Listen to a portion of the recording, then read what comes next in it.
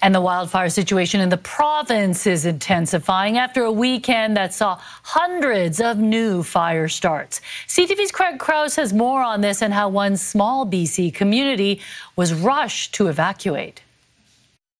A lightning strike in the village of Valemount sent the community scrambling on Saturday as a fire began spreading near the community, leaving the mayor fearing the worst as a local state of emergency was declared. Knowing where the winds typically come from in the afternoon, this had potential.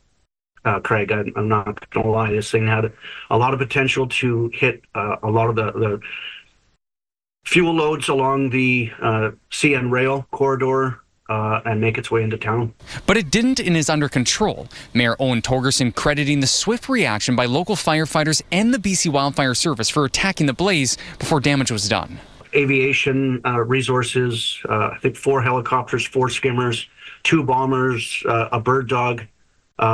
This fire became the #1 provincial priority in terms of getting it under control. Crews are given a helping hand by a change in winds and cooler temperatures after a stretch of hot and dry conditions. Environment Canada is predicting a return to seasonal temperatures in most areas of BC with scattered showers later in the week. But the threat of thunderstorms remain. Lingering instability in the interior.